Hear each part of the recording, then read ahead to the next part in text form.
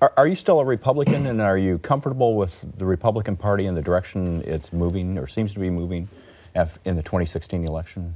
I'm still a Republican. I've never changed my registration.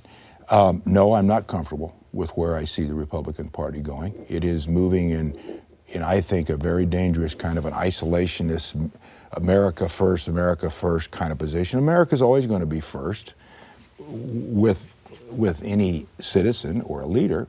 That's not new. The sovereignty of a nation, every leader has it and should have it.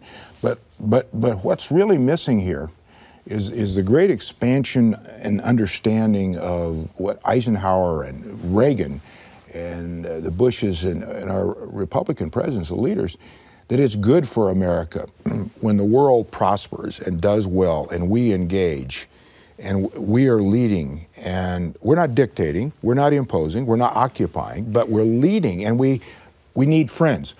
We need friends in the world. We have to have friends, and that's the bottom line.